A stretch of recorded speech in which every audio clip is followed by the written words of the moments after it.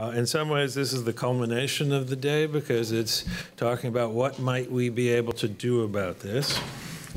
And, before we actually I turn it over to Zephyr, Senator Klobuchar, just in the last panel, mentioned this decision just on Monday that came out of the FTC, essentially overturning, the net neutrality ruling from 2015. She mentioned the Sinclair roll-up, this sort of creation of a de facto network, kind of out of nothing, out of a bunch of what should have been local outlets. By the end of this panel, we will probably have a decision. We're due to have a decision in the case in which the government is challenging the AT&T's proposed takeover of Time Warner. So this is an incredibly important moment in multiple ways in the United States for the future of journalism. So for that reason, this next panel is, is probably the most important part of their day. It's our opportunity to talk about what specifically, what kind of actions we can take. We've heard a couple of proposals already. We heard from Robert Thompson the idea of an algorithmic transparency board or an algorithmic review board. I kind of like the sound of the first one better, just because it has the word transparency in it. We heard Senator Klobuchar talk about how Washington State, the Attorney General in Washington State, has actually got Google to back out from carrying political ads in that state, which is not necessarily a good thing, but it does show that we are at the point where a state AG can actually affect real change. And I think that one other thing I want to point out is we're going to have this panel is going to start with a short talk by a very good friend, Richard John, who is a historian. Antitrust, for the last 35 years, has really been taken over by economists. We have a bunch of number crunchers who have decided for us what's the best way to organize our political economy. As Richard John can certainly tell you, that is an anomaly in American history. For the first 200 years of our nation, it was the people who decided how to organize our political economy. We did not use economists to decide for us. I hope that one of the solutions, I don't know if this panel is going to talk about it, is actually just getting the economists out of the room, getting the economists out of the decision chain. They shouldn't be there. They have no job. That is not their job. Zephyr Teachout is going to run this next panel. Zephyr's a very good friend. I've known her for a long time. She was the chair of our board at Open Markets until quite recently. She has stepped down from that position, and she's running for Attorney General in New York. Zephyr is a professor at Fordham of law, and she is one of the things that we worked on somewhat together, or I gave her helped her sort of give her an opportunity to do this, was her first book a couple of years ago, which was Corruption in America, was published by Harvard University Press in 2014. And when she wrote that, she was a fellow in Open Markets when Open Markets was part of New America. So I'm going to turn it over to Zephyr, but I do want to point out that we have Jason White from Facebook on this panel, and there's been a lot of discussion in different panels about, has Google made more of an effort to work with publishers? Has Facebook made more of an effort? All I can say today is that we have Facebook here. And I think it's, given the discussions today, given the general tone, I think it's terrific that Jason is up here with us today. So anyway, I'm going to turn it over to Zephyr. Great, thank you very much. Good afternoon. We are going to have a lively panel. Well, you are all waiting. Can you hear me? Or is this working? It doesn't sound like it's working. It's working? Okay. We are going to have a lively panel, and we are going to start with Professor Richard John from Columbia, digging up the old tools to go to battle. He's going to give a slightly longer presentation. And then we are going to turn it over next, despite the order you see in your sheet, to Jason White, and give him a real chance to speak again for a little longer, 7 or 8 minutes, because Facebook has come up so many times, and we are really delighted that he is here to present the Facebook perspective. And then I will introduce the other 3 panelists, and we'll go into a discussion. But why don't we settle in with the history? The goal of this panel is, first, as with all panels, tell the truth. What's the world you see? But second, what are the tools we can use, both in the private, individually, corporate, and public governments, activist realm to grapple with some of these issues that we face? So I turn it over to Professor John. Thanks very much, Zephyr, and thank Barry for the gracious introduction. Something of a mutual admiration society. I'm a great fan of Cornered. So I'm here to talk about the founders and the history of free expression, relationship with the press. How could the government best support the press? And as it happens, that was among the issues that the lawmakers in Philadelphia discussed during the congressional debate that preceded the enactment of the landmark Post Office Act of 1792. Some favored monopoly. Others, open access. Open access prevailed. In lieu of granting monopoly to the pro-administration Gazette of the United States, lawmakers decided to admit every single newspaper into the mail at the same exceedingly favorable rate. George Washington supported legislation to admit every newspaper in the mail absolutely free of charge. Virginia Congressman James Madison objected to the postage-free circulation. Lawmakers eventually agreed on an exceedingly low rate. Bottom line, newspapers made up 95% of the weight of the mail. They generated no more than 15% of the revenue. The founders' media policy, in short, presupposed that the government should subsidize news reporting on an open access, non-preferential basis in the conviction that the circulation of information on public affairs was essential to the perpetuation of free institutions.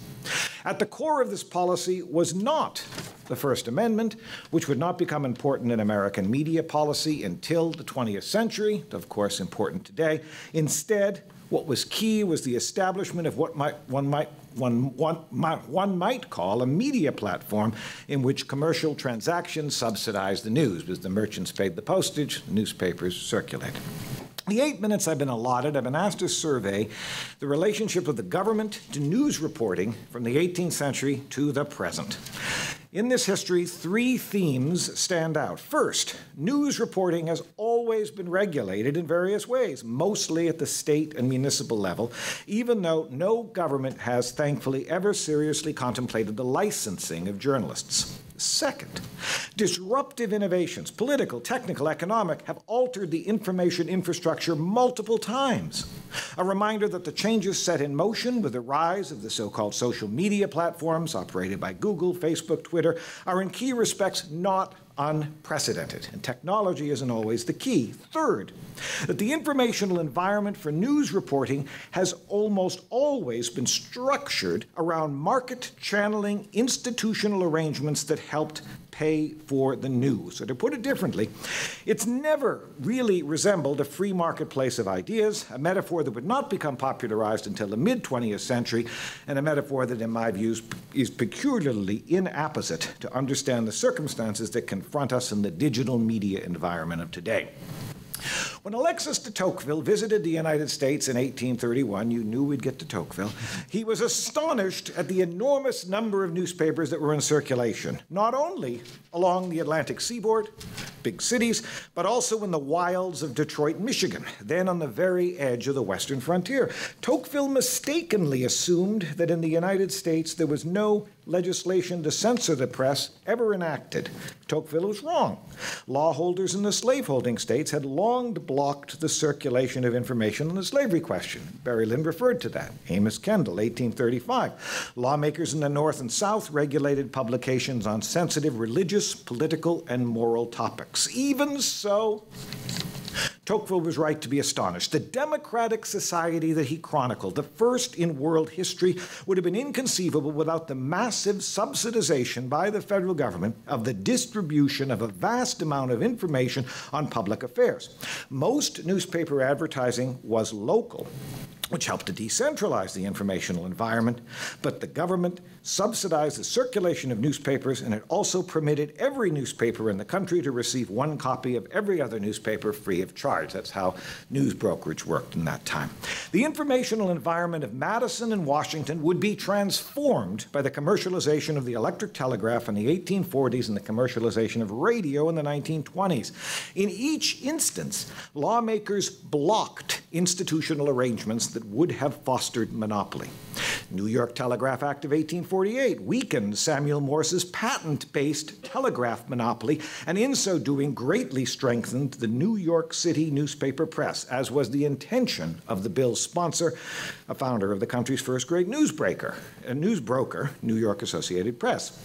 The Radio Act of 1927 preempted the establishment of a federal government-sanctioned quasi-monopoly radio station analogous to the BBC. It was an anti-monopoly law.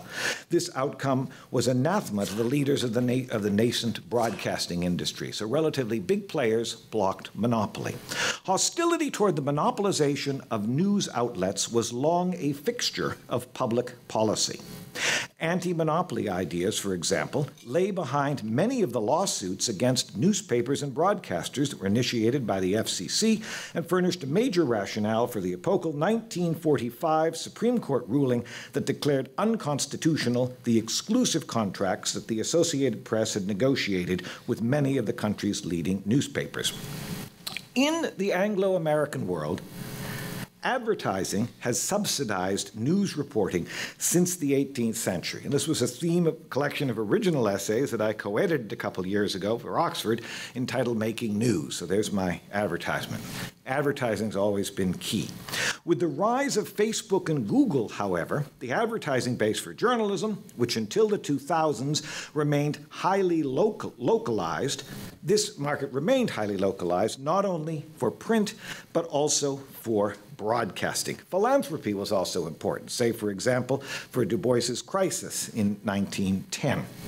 Newspapers and even radio and television stations long reported on local news, cheered for local sports teams, and respected local sentiment. And for the historian, this shift is perhaps the most momentous to take place in the journalistic firmament in the 2 decades or so since the commercialization of the internet in the 1990s. That is to say, what is the shift? The funding of news is no longer tied to localities as it had been since the founding of the Republic.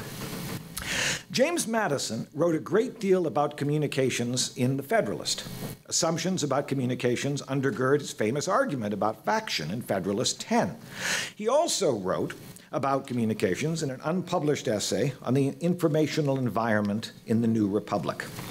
Editorial commentary on public affairs, Madison assumed, should remain highly localized. Editorial comment should remain localized. News could be nationwide. If editorial comment were not localized, or so he wrote in a remarkable memorandum in the early 1790s, the Republic would be doomed. For Madison, no less than for Andrew Jackson's Postmaster General Amos Kendall, who, as Barry mentioned, confronted this trans-local abolitionist-sponsored information flood in the 1830s. For Madison, as well as for radio and television broadcasters up until the recent past, opinion remained largely, if never entirely, localized. News was not. The recent furor over Russian interference in U.S. election thrusts into high relief this often overlooked, yet for the historian essential fact. Communications, locality, and democracy are linked. Today, with the rise of social media, these relationships have been fundamentally challenged. Monopoly in communication posed for the founders of the Republic an existential threat. Who, more than 2 centuries later, can be so certain that the founders were wrong? Thank you.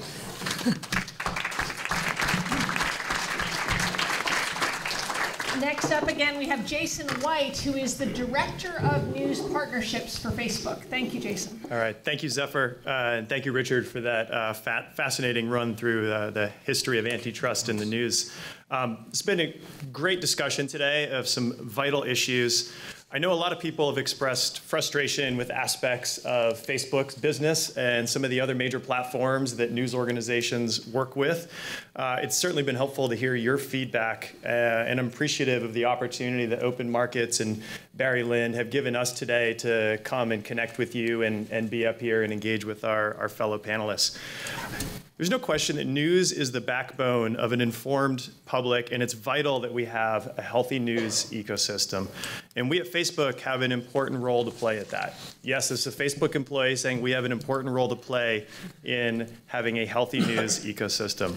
A little bit about me. Before joining Facebook, I was a journalist for about a dozen years. I worked as a reporter, writer, producer. I was at the PBS NewsHour, CNN, and most recently NBC News. I care deeply about this industry, where it's going. I'm certainly not an antitrust or regulatory expert like some other folks on the panel here. Like so many journalists, I started in local news. I was a freelancer for the New Haven Register. They paid me $40 per article. It was enough as a grad student to get a little coffee and a little beer, and that's about it.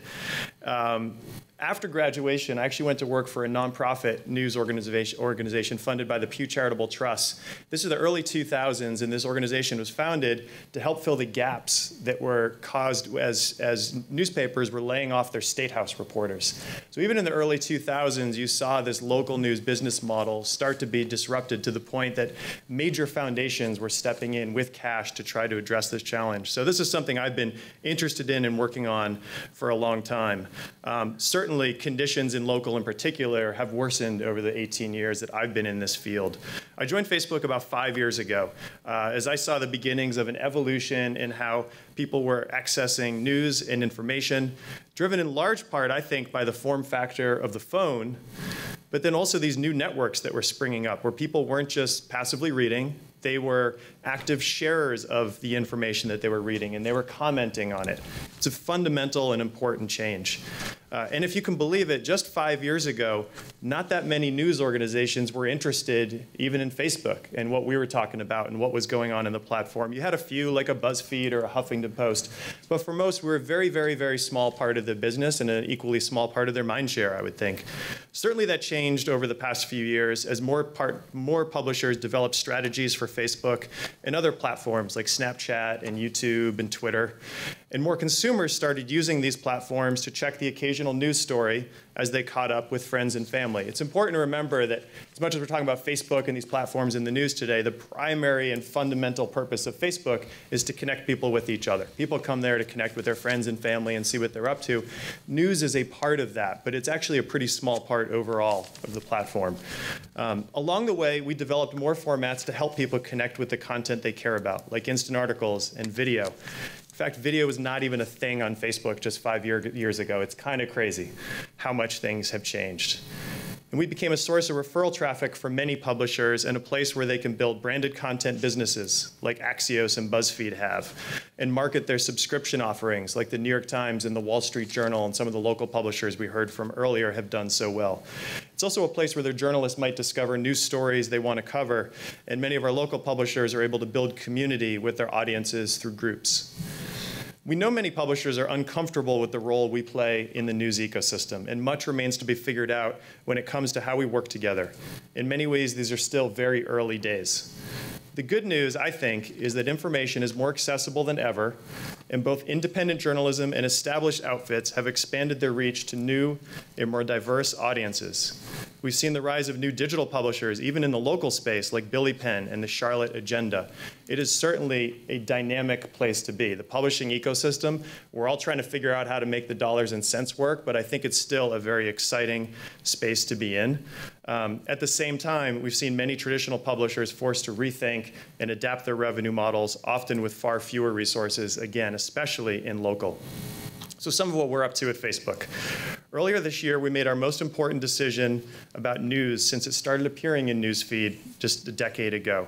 And that is we are giving priority to high quality news. This is news that we define as broadly trusted, informative, and local. These are things that the people that use Facebook have told us they want out of the news that they are seeing on our platform. We know that social media enables people to spread information at an incredible rate, and that if we don't specifically tackle problems like fake news or spam, then we also could end up amplifying those.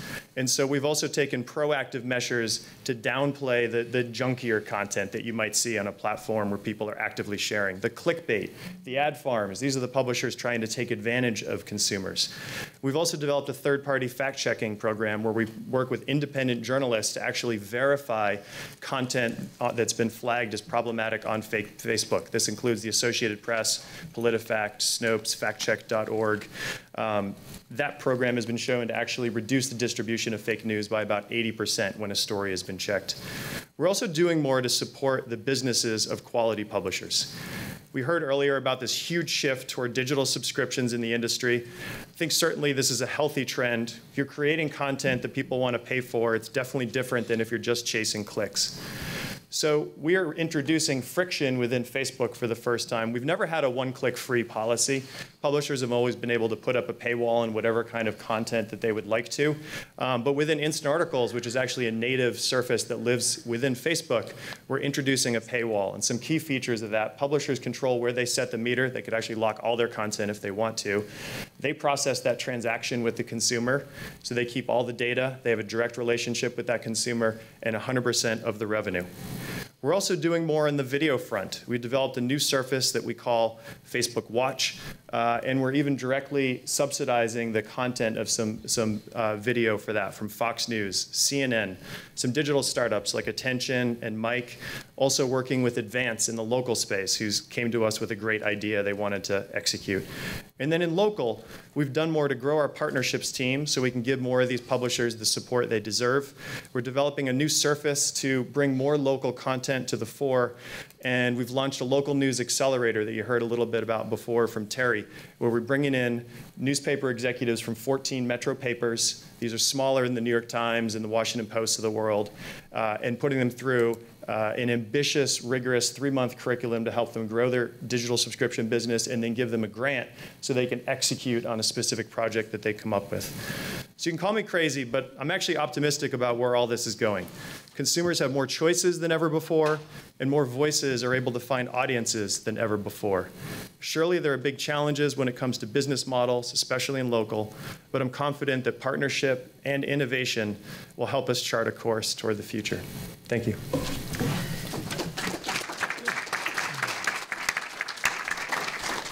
Thank you very much, Jason. Next up, we have three really extraordinary panelists, and I do want to remind everybody that right immediately following this panel, by the way, we'll have some discussion, chance for question and answer. Congressman Cicilline is going to speak without a break. So we have these three extraordinary panelists.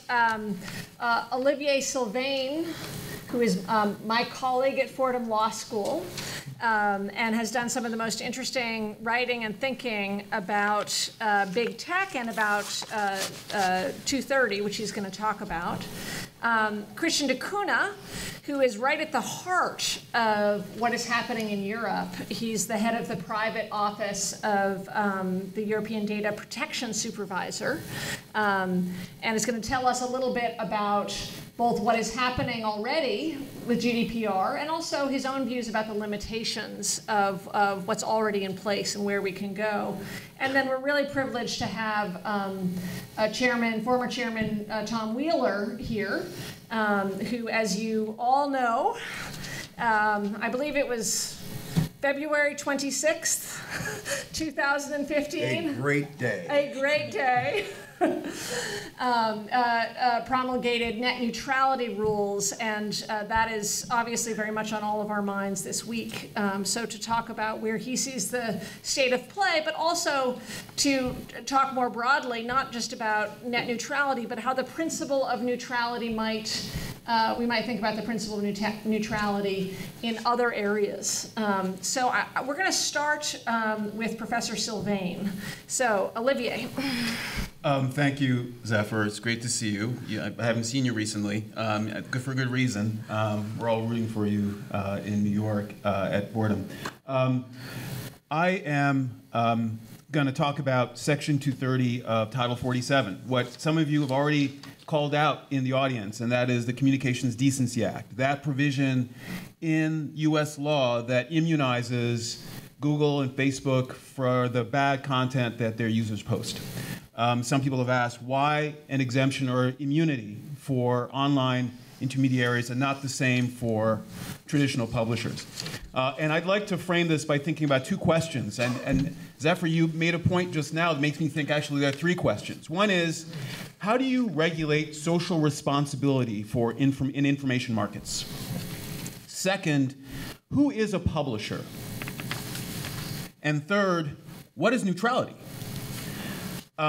So what I'm going to just do is we'll get into the kind of the proposal discussion afterwards. I'm just going to lay out what I think are some of the issues with regards to Section 230.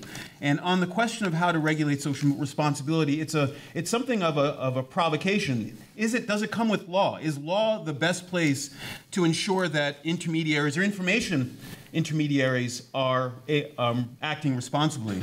For better or worse, a whole suite of public laws do indeed apply to traditional publishers. We've heard a little bit about how defamation and libel and civil rights laws, right, have always historically applied to publishers, so that if they distribute something that is original with someone else, they are still obliged under law to mine for it. They are there's no ignorance once they've gotten notice. You can't claim ignorance once you've gotten notice that there's bad content. Online intermediaries under Section 230 are exempt from this foundational concept in the Anglo-American tradition.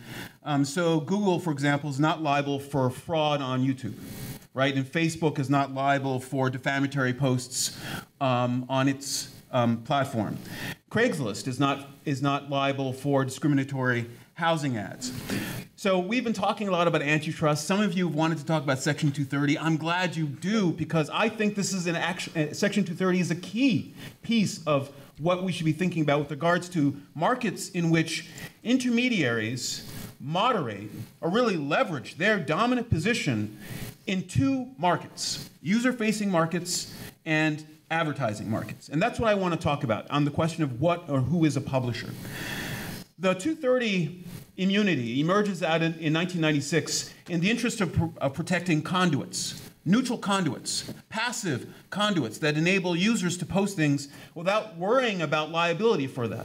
And the argument is to encourage innovation and free speech, right? So we've got electronic bulletin boards in the mid to late 1990s, right? AOL is held out as an opportunity for users to post all manner of things. This is encouraging a kind of free speech notion for good reason. Then Representative Wyden, now Senator Wyden, was a big proponent of a dynamic free speech platform. They were also worried about the chilling effects associated with having to regulate content, what some people call collateral censorship, so that Facebook or Google would censor more speech than necessary with the mind that they might be pursued in court. So that's the other reason the immunity emerges. Now, there's an irony here, that the title of this statute is the Good Samaritan Statute. The Good Samaritan Statute, provision under the CDA, really actually creates a safe harbor. And that is, as I read it, you only get immunity to the extent that you are in good faith, taking good faith efforts to moderate bad content out. Right? So we don't want governments getting involved in this, because we worry about government censoring. Intermediaries, if you're going to do this, you've got to take good faith efforts to do so voluntarily. The courts have operationalized this so that the only way in which an intermediary is liable is if they materially contribute to content. One question for us is, what do we do with platforms that don't resemble anything like the publishers before 1996 or in the mid to late 1990s, where they are leveraging their market position to do things that were not known to most of us until the past 5 to 10 years, where they are using user information and finding things about us that we don't know and delivering that information to others? Is that publishing? Is that what 230 was addressed to? If not, we might have to think about rejiggering the balance in the interest of a free speech platform online. Thank you. Christian, we'd love to hear your thoughts from the other side of the ocean. What is happening, without going into great detail, a little bit about what you see happening already with GDPR, and what do you think are the limitations and the policy frontiers in Europe? Sure, thanks, Steph. It's nice for the EU to be invited here. I thought you guys didn't like us anymore, but thanks very much. It's only one guy. The GDPR was trending above Beyonce briefly a couple of weeks ago, which is not bad for a law.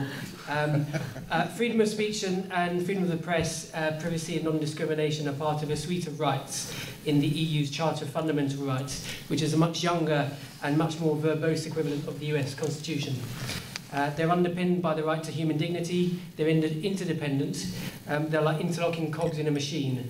And you need private, intimate space in order to be free to think, to be yourself or yourselves, to speak, to decide who to listen to, and to associate with other people. And alongside these rights and freedoms, there's the right to data protection. Now, the General Data Protection Regulation is actually an obligation on the part of the EU. In the EU's founding treaty, it's required to pass such a law. It's the one that's just come into full applicability is actually it's an old new law. It's long and again somewhat verbose, but it's old in the sense that since 1995 there have been the same principles in place. What has changed is that perhaps the scope of the law is clearer, which is why companies around the world have really taken note of it. But I wanted just briefly to suggest 3 things to remember about the GDPR plus one. The 3 things are incentives, control and accountability. The plus one is that it's not actually enough to fix a lot of the problems that we've been talking about today.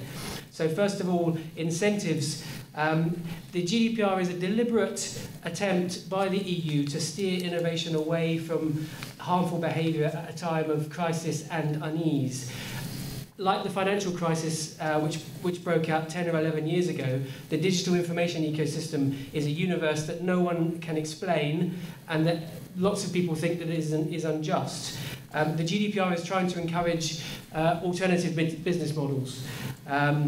When we talk about harm and manipulation, we say that within this ecosystem, people are hit 3 times. It's a triple whammy. The first hit is that they are tracked in all sorts of different ways, most of which they're not aware of. The second hit is that they're then categorized, they're put into a box, they're put into a profile. The third is that they're then fed information in order to elicit responses. That could be a purchase, it could be joining a group, it could be, as we're seeing, has been revealed in the last few months, the last year and a half, to vote or not vote in a certain way. Now, the other problem is that the surveillance is so pervasive that children in particular are being targeted. They're under surveillance like never before. Their attention is a commodity, and techniques like autoplay are determined by algorithms in a way that has an almost hypnotizing effect. And it isn't only over here that this is a problem, or in Europe. In China recently, or last year, there was a big controversy amongst parents about the Honour of Kings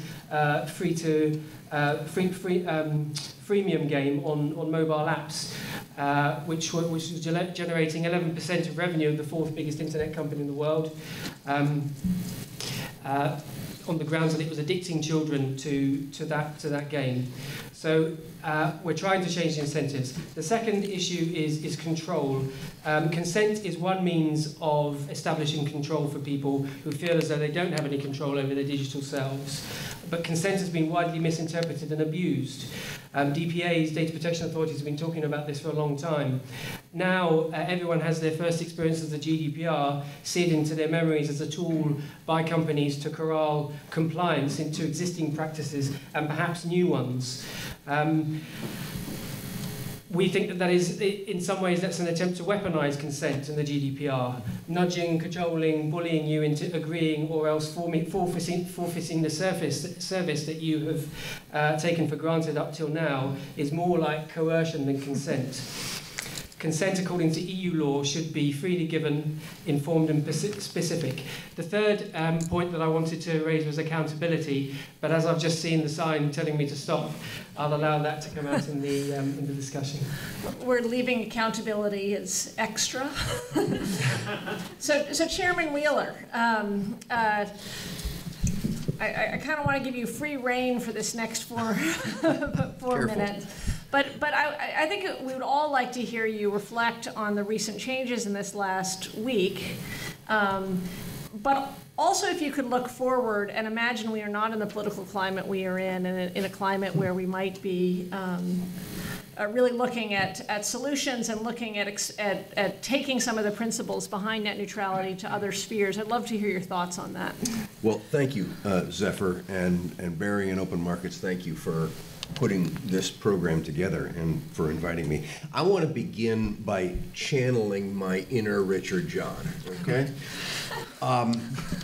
Three things that history tells us about news. One, the delivery of news has always been technology-driven. Two, economic gatekeepers always seized upon that technology to exploit it for economic benefit. And three, in each iteration, there has arisen, sometimes finally, oversight of the gatekeepers. And so that brings us to today. And why should we expect anything to be different than it ever has been since Gutenberg in 1450? When Pew tells us 61% of the American people get at least some of their news from online, when we've got gatekeepers like Google that's got 40% of the online search, or Facebook that's got 4 of the top 5 mobile platforms, and we have today no meaningful oversight. So how do we get to that kind of oversight? We've always gotten there before in history as technology has changed things. There are two types of meaningful oversight. One is antitrust. We've heard a lot of talk about that today. We heard Senator Klobuchar. It needs to be made relevant to digital realities, which means we've got to start taking on some of the base concepts of the Chicago School, because, for instance, how do you apply those concepts of consumer welfare based on price when everything's free? We need new tools, and we've got to recognize that antitrust should be used, with all due respect to Congressman Cicilline, who's going to follow. Antitrust should be used to create structural remedies or solutions or preventions, not to create immunity and new monopolies. The second option is operational rules, and that's what we were trying to do with net neutrality. And yes, yesterday was a black day. We need, so how do we deal with these operational issues? One, you need rules, not enforcement adjudication after the fact, but rules. The rules need to be common. The stack is collapsing. Zeros and ones, you don't know whether it's a network or what goes over the network these days. It's got to be consistent, except for the fact that we have to recognize that networks are special because without them, you couldn't have the other stuff. And that oversight needs to be based on three concepts: openness, privacy, and protecting competition where it exists and promoting it where it doesn't. The cause of the current non-functional market is the domination of the capital asset of the 21st century, data. And the domination of that asset affects all markets, especially the media, by creating an information bottleneck where the ability to reach consumers no longer lies, as Richard was telling us, things had always been local. Now, for the first time, it's national. Data is used to crush competition. How can you start a competitor if your key asset is held by others? And to expand into new markets. I'm all for AI, but if AI is understood to be nothing more than the use of lots of data points in order to have a highly probable conclusion, those who control those data points control AI and therefore control the future. So let me close where I began, because I just got the sign. News has always been technology-driven. Gatekeepers arise to exploit that technology, and people step in to provide oversight. People step in.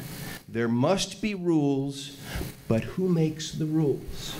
And today, we exist in an environment where the people who run the government do not believe in rules other than the rules that are made by the powerful or dictated by the powerful.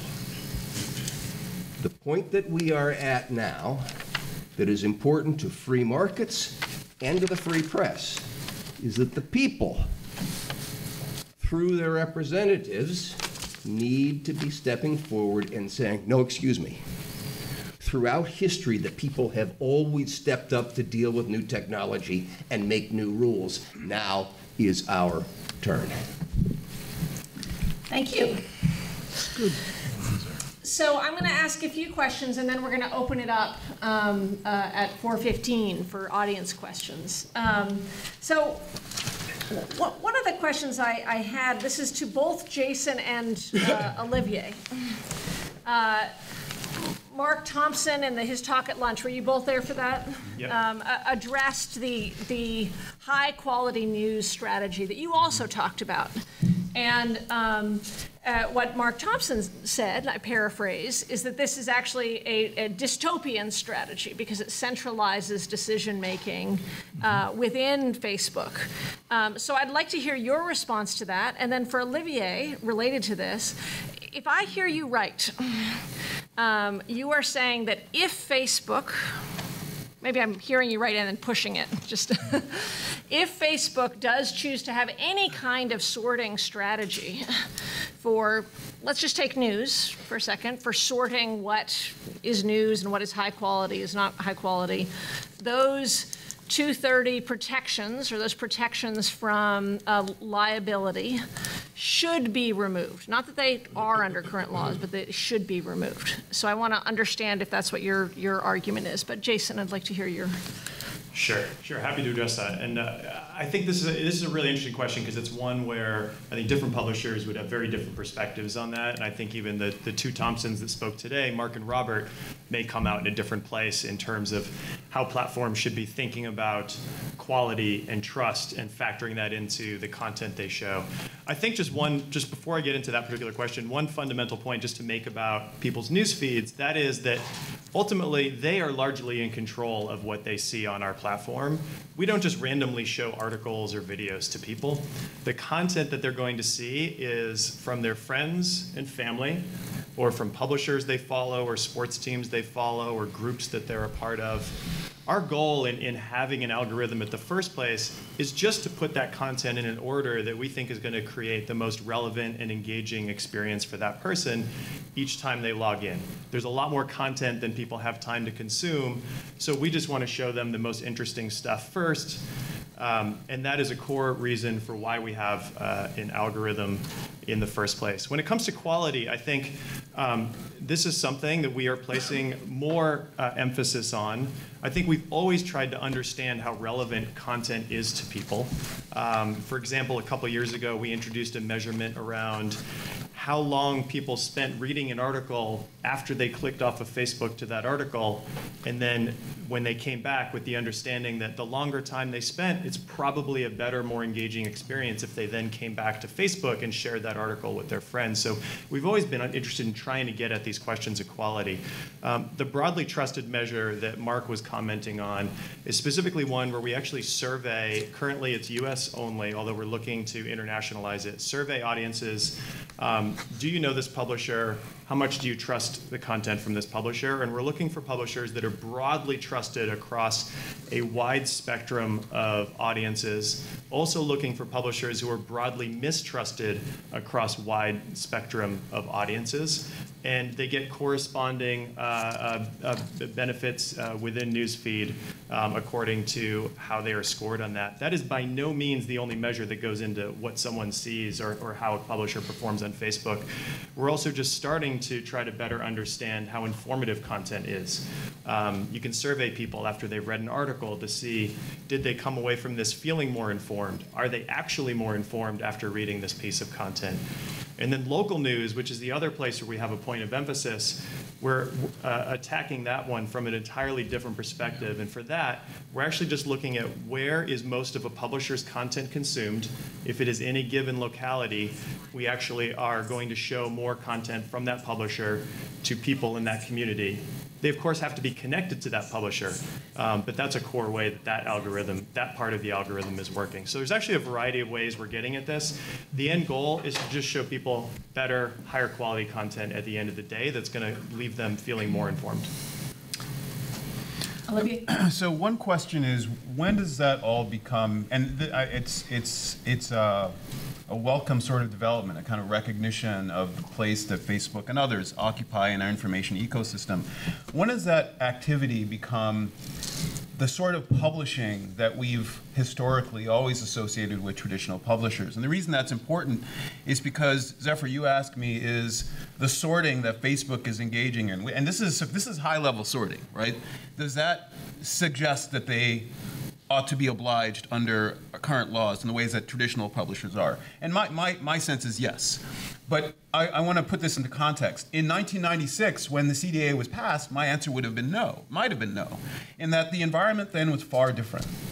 So it's a complicated sort of scenario for me, because when you're just talking about the news feed, it's pretty straightforward. But in fact, Facebook faces separate markets, right? It has ancillary markets. Its ad service, for example, is appended to the social media app that we most of us engage with. But the data that they're developing for the purposes, I mean, I don't know how the algorithm runs, so I'm seeing it from this end.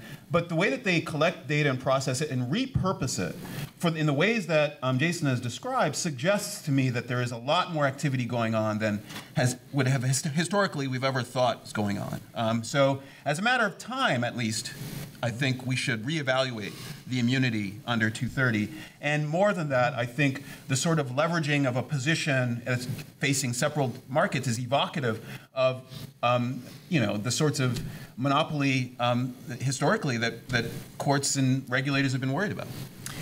Chairman Wheeler, I saw you taking some notes, and So I would love to hear you weigh in on I'd this. like to respectfully disagree with my new friend, may not be a friend after this, new friend Jason. When you said consumers aren't in control of content. Mm-hmm. No, consumers aren't in control of content because consumers aren't in control of the information that is used to make the content decisions that are delivered to us.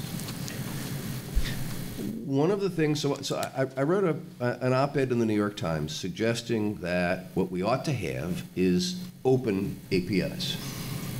Olivier just said, I don't know how the API, how the algorithms work, and I don't want to know how your algorithms work. But when I pick up a copy of the Washington Post, I see the decisions that have been made for editorial content right there in front of me, and Media Matters and other kinds of groups can track, okay, what are the trends in that? But when I get my Facebook news feed, I don't know what's going on, because all the decisions had been made for me by some kind of a black box. But if we had open APIs, where, and I call them public interest APIs, where you had an API where you could see what was going in, and you could see what was going out, and to whom it was going.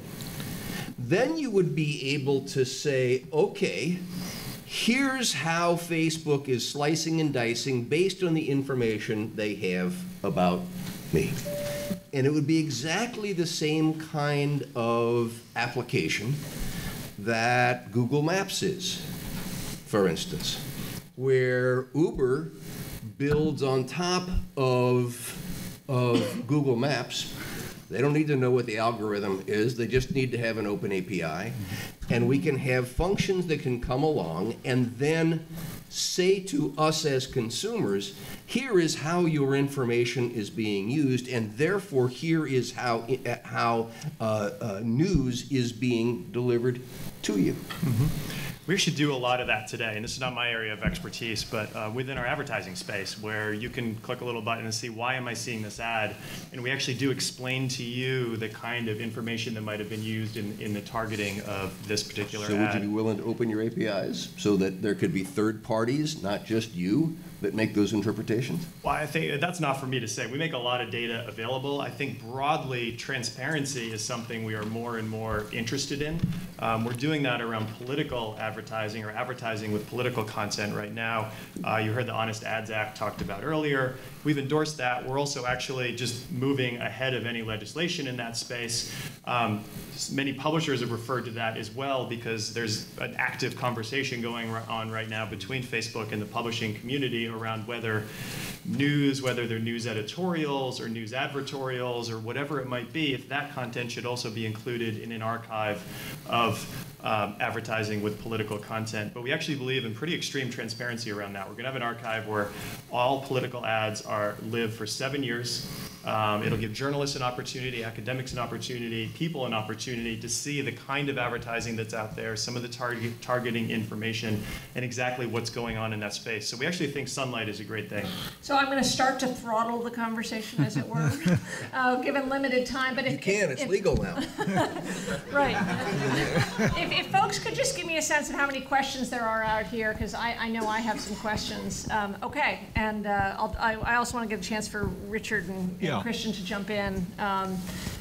If you want to jump in on this discussion, then I'll open it up to questions. Do you want to say anything in particular here? Just to underscore something that Chairman Wheeler said, and to clarify, historically, yes, we've had technologies and then gatekeepers, but in the case of Section 230, in the case of Telegraph Act of 1848, they co-evolved. I mean, it wasn't like there was a long gap. So in a way, Facebook and Google are political constructions. They're not products of technology to court. And I think it's very important to keep that in mind always when we think about regulation. Regulation is not something we kind of come in at the end and sweep up a mess that's already been created. In a way, the mess or the situation, political co-creation, was there from the start. And as Olivier described so well, the circumstances have changed. And that's what's happened here, and that's what's happened in the past. And it's different in different countries. There's nothing pure about technology that means you're going to get a certain outcome. Different political economy, different rules of the game, different outcomes. That's one reason the United States has evolved so differently than Europe. Yeah. Yeah, it's a classical economist solution to try and, when there may be a monopoly problem, is to free up the assets and allow competitors to access them. The issue with personal information is that when you do something with it, it has an impact on people. That's why there are constraints on what you can do, and so you need to. I was about to talk about accountability. Whoever has that data and is deriving value from that data, they have to pay a bit of a price for doing that. So they need to consider what the impact is going to be on individuals. They need to make sure there are safeguards in place. In principle, they should try to find ways of not using it at all. Those are the principles, and not just in the EU but around the world. And one last thing, the reason why this is important is because it reminds me of in the original Ghostbusters, they basically put all of these ghouls in a stinking machine, and eventually, the public health authorities came and ordered them to open it up, and all hell broke loose. So in the ecosystem that we've got now, the reason why everyone's in a crisis about the Cambridge Analytica case is that nobody knows what's going on with this data. It's completely out of control. Right. And so I'm not sure the sustainable solution would be to open up the vaults to everybody in the interests of freeing up the structure of the market. All right, so quick questions and quick answers. Yes, go ahead, Mark. What policy should we implement to reduce the network effects that appear to be making Facebook a natural monopoly? So much of the discussion today has been focused on the market power of Facebook. But I haven't heard any discussion, either the discussion paper or the presentation, about networks effects. We have a long tradition in the United States of dealing with network effects through public policy, but there's no discussion of them also in the discussion paper, which has mentioned dozens of policies. We've heard many today. Why isn't that part of the discussion, and how could it be part of the discussion? So in a few pithy sentences, those of you who want to respond, what do you think of as the response to the question? Networks historically have been regulated as public utilities. That's the way we regulated telephone, and that's the way. Yeah, network industries. So I'd say if you can get lawmakers to turn Facebook into a public utility, that would be a response in keeping with the best American best practice. But beyond networks, the concepts ought to be the same across both networks and non-networks. Openness and portability. Okay, so the issue is how do we get so if we have now a situation where there are only a few powerful gatekeepers who sit on what the economists called the digital, or the oil of the new economy, okay? How do we open that up? Because they're the new sheikdoms, okay? How do we open that up, number one? Number two, how do we provide for portability? I mean, we all remember when number portability came to our cell phones. It is exactly an analogous situation. My asset is my information, is my telephone number. And if you're telling me that I can't use my asset, which is what's happening right now, that's not right. What happened when portability for numbers was finally enacted? Prices went down, competition went up, services went up, but it doesn't happen when you're hoarding information assets. Anyone else want to make it quick? Okay. Yes. This gentleman. Mary, Mr. White, Mr. Zuckerberg was asked, who are your competitors? Oh my goodness, we have so many competitors in so many different spaces. When I talk to news organizations, I can tell you who they think about as the other platforms that they engage with deeply. Google, certainly. YouTube in the video space. a lot of them, especially on the hard news or more specialized niche news areas, Twitter is a pretty important player. In the lifestyle space, you actually have Pinterest that sends a fair amount of referral traffic out to publishers. BuzzFeed has done a good job of capitalizing on that. And then I think with more of the kind of lifestyle brands, you see Snapchat doing really, really well in the more visual storytelling. So quite a number of them. And I can say when we go and talk to our publishing partners, they'll be really honest with us if they think we're not delivering enough value to them and say, you know what, we're actually leaning back a little bit right now and going to wait for this or that product to get to a place where we feel like there's more monetary value there for us. And that's okay, and they're free to do that, and they can go work with other platforms a little more, and then maybe they'll come back around if we make things a little bit better for them. But is there a direct competitor or just those partial competitors? I'm not sure what you're asking me. Is there another Facebook? Is there another competing network that resembles you all? I think, for me, the space I'm in, we have a lot of competitors. So I think as you go around the globe, you also see the social networking and messaging space look very different from region to region and platform to platform, whether Android or iOS and so on. So I think globally, there's a ton of competitors. Matt. And others, put up your hand so I know what other questions are out there. Okay, thanks. This question is for Christian. So you mentioned weaponizing the use of consent, bullying users into consent. Mm-hmm. I wanted to ask about GDPR. If dominant platforms end up using it to gain market share, what does that represent for the attempt to actually implement these kinds of rules? What's next? Well, that's a great question. The GDPR doesn't discriminate between whether a company is dominant or a competitor. It is scalable in the sense that if you're a small company, your obligations are much smaller unless you're doing really risky things with your data. That's something which is often overlooked. But this is where the overlap with antitrust comes into play, because antitrust authorities have the ability to impose certain behavioural standards on dominant companies, which in turn should have a trickle-down effect on competitors who are forced to emulate that behaviour. What I would say is, first of all, that if there is a problem with the way a dominant company is behaving, and it could be in that they're abusing their dominance in that respect, the way they're using consent, for example, that would be an area where antitrust authorities might want to intervene with some support from DPAs, data protection authorities. The other thing to say, the reason I mentioned it, is that consent is just like consent is supposed to be freely given, so you can't force me to give my consent, because then it becomes something else. You can have a contract which you require me to sign. That's a different part. It's a different legal basis for processing personal information under EU law.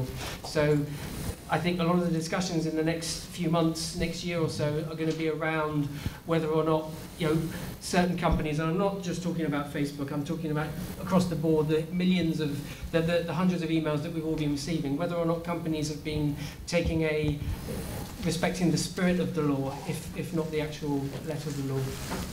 Mm-hmm. Rapid fire, 15-second question. I had one over here just so we get the questions in, and then each of you has a chance to both respond to the questions that come up, but also, one of the things that came up from many of the comments was ideology, or sort of a way of seeing the world. I heard that from several of you.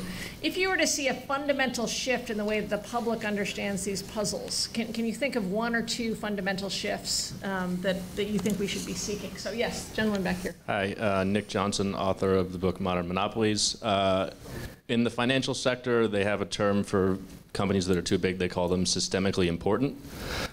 Would that concept potentially be useful here for focusing on the monopoly platforms while not hurting innovation on the smaller scale? All right, so you can answer and then... Yeah, here's a great answer. Yes. A first resort of people who are opposed to activities targeted to big companies is to say, oh my God, it'll have a terrible effect on small companies. No. You can make determinations about dominance and decide accordingly. And I think I'm a big supporter of what Christian has done. And the key is going to be the administrative decisions and the judicial rulings that come out that help set those kind of parameters. Any final words before the congressman comes along? Is the congressman here? Right here. Oh, yes, hi. So, yes. I'll say something, yeah. Just on the history of antitrust, the consequences of antitrust in the long term have not only been to break up large firms and make them small firms. It's been to change the conduct of big firms. And if we're thinking about access to information, unlocking the vaults, I think the consent decree, the 56 consent decree, opened up the transistor market, which was a result of an antitrust suit, is an analogy worth conjuring with. You don't necessarily have to break up the big firms to fundamentally restructure them. And historically, antitrust has been a very effective tool for doing just that. Final code is here. We good? Join me in thanking this incredible panel.